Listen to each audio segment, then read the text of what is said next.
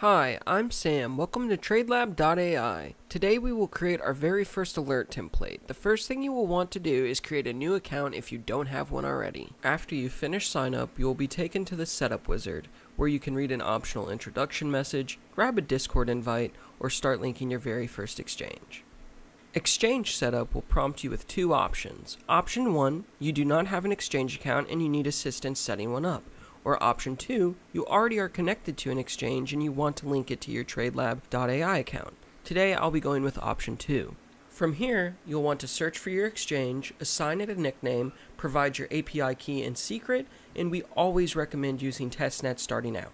Step 3 of the setup wizard is basic risk management, but that's for another video. Now you're ready to create your first alert. We're going to select option 2 and get started creating our first alert template.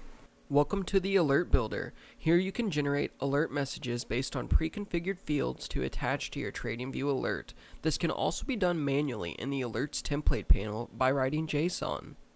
The first thing you want to do is select a symbol for your current trading pair, then copy your webhook URL and head over to TradingView. From here, start by creating an alert for the signal you want to send TradeLab. Today I'll be creating a simple RSI over bot alert. Be sure to copy the webhook URL from TradeLab into the designated field in the alert. Then go back to TradeLab and grab the alert message and paste it into the message field. Now you can save your alert and head back to TradeLab. Now let's confirm we are able to use our alert template in the strategy builder. Click Save and then press Add Entry Rule. You'll see the field type is set to Custom Alert. Select field underneath that and confirm you are able to see the fields from the alert template you just made. Now you're ready to start building your first strategy.